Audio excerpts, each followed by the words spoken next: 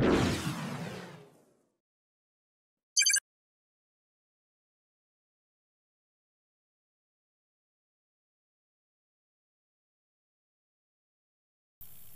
everybody, Jose Rodriguez here.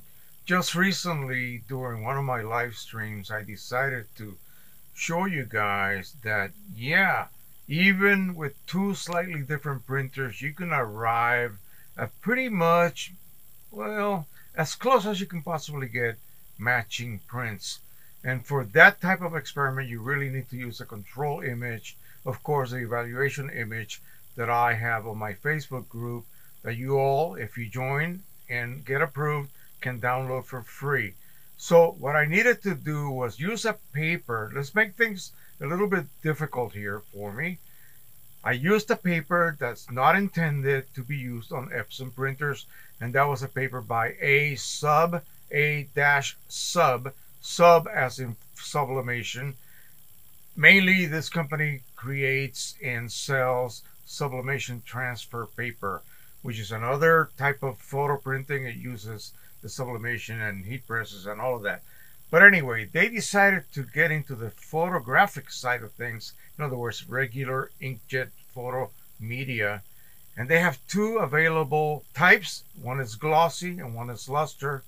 And the glossy looks suspiciously like Canon Platinum Gloss. Extremely glossy. Nice hefty weight to it. It's just gorgeous. So I thought, okay, let's do things that are possibly not going to work. I'm going to use an XP 15000 from EPSON that I am refilling with Precisioncolors Signature Edition inks. Right there, I'm using a third-party paper and, of course, third-party inks. But let's go ahead and create a profile using that A-Sub glossy paper. And then we'll use that profile through QIMAGE to print a standard image. Let's go ahead and try that. And then later on, I'm going to show you an extra one that worked out to be quite amazing. And it was because I had to do something for my wife's school that she worked for. And I needed to get a certain printer up and running. All right, so let's show you first. I should flip this upside down. Put it over here. We'll show you the first two prints.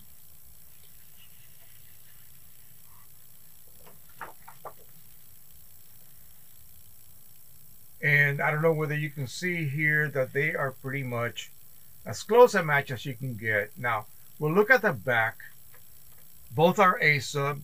I have a horrible scribble. A-Sub XP 15000 PC, meaning PC inks. A-Sub EcoTank 8550 OEM inks. So we're looking for differences in color rendition. And there should be a slight difference. There are two different printers that use different inks. Let's look at the red strawberries. This is, by the way, I made a claim a while ago that this is probably the best rendition of this image I have ever been able to get. That was on A-Sub paper. If you're interested, I have a link to that on my Amazon affiliate links. You can actually go in there and look for it. Just go into the page and search for A-Sub photo paper, and you will find this. It is wonderful. So we're looking at the red strawberries, and they are pretty much identical. Maybe they differ a tiny, tiny, tiny bit, but I really cannot tell very quickly or easily that there is a difference. We're going to look at the grays, and they both appear to be very, very, very close match. I'm looking at the linearity of the tonalities, and again, it's just beautifully smooth. There's no changes. Now here's where you might get slight differences in rendition. This row up here is out of gamut. It cannot be printed by any printer. Same here, and they pretty much look the same. We look at the kids' faces, and we're looking at the skin tones to make sure that they are not basically leaning toward some other color, and everything seems to be honky-dory, as they say. Everything seems to be correct. I'm looking at the last, just under white being just paper. no ink. And I could see a 254. That's crazy. The same thing here. I could see a 254. And the background is just pure paper white. So the monochrome in the middle, it looks pretty much a match. Let's look at the upper photographs. And again, the yellows are not changing between the two renditions.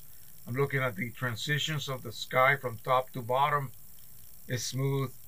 The static images here, they look pretty much identical. Look at the transitions. These are difficult to print, by the way. And they look smooth. They look as smooth as I would wish them to be. So again, that just means that regardless of which printer I'm using, I'm able to print perfectly good transitions. Smooth transitions equates to smooth tonality changes on your prints, especially on a large gamut type photo paper such as this. The glossier and smoother the surfaces, the more it can capture whatever gamut your image contained. You lose that with some of the less reflective type papers such as matte papers or papers that utilize a very high texture coating on it. So as far as I know, this looks to be a match, and it's only because both situations, XP 15000 and 8550, we created profiles for these papers and those inks and those printers, and the results are pretty much spot on the same. Now this brings a big question.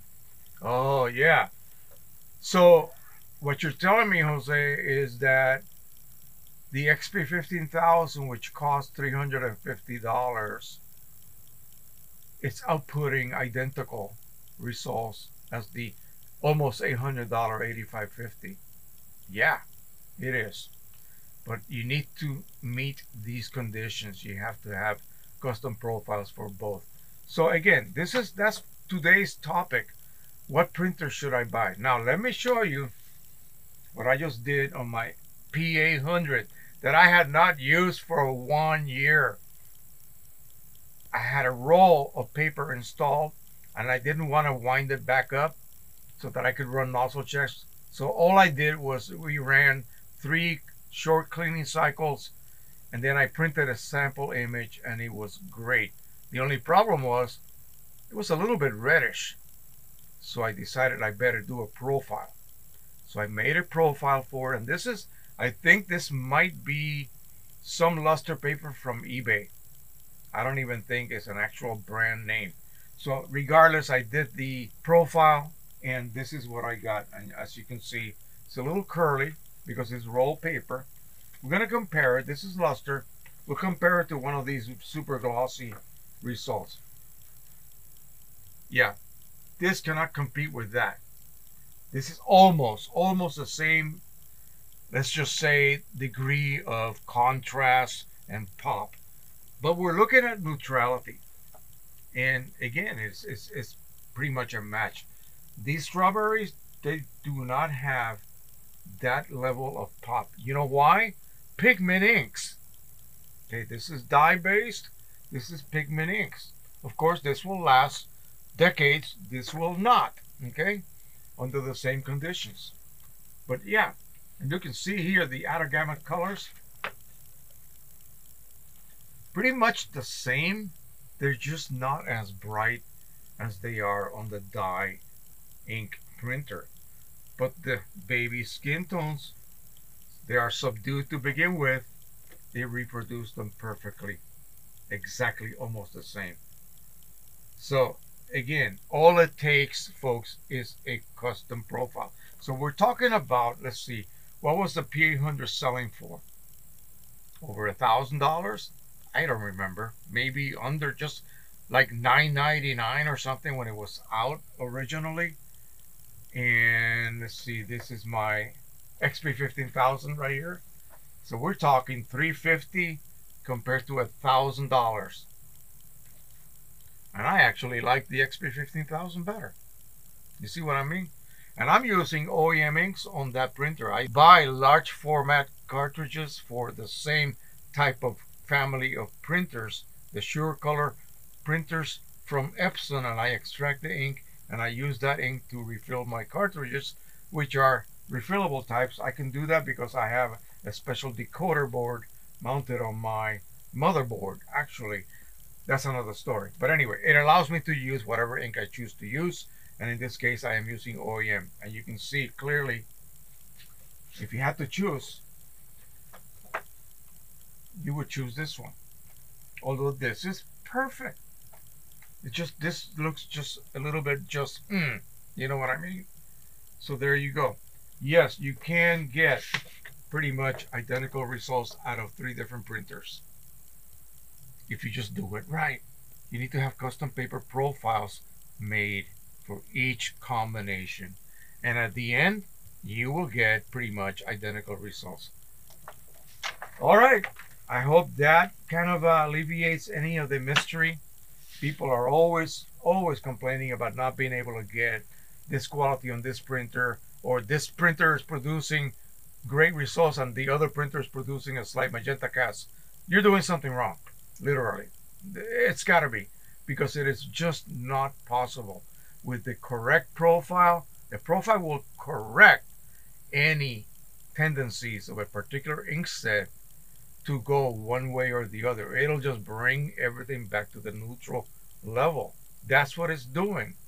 It is neutralizing the results your printer might be putting out otherwise without that profile. That's why you spend the time and the money to create a custom profile. All right, enough of that. Thank you so much for hanging here with me. I hope you guys enjoyed this, and until the next time, happy printing, everyone. Bye-bye.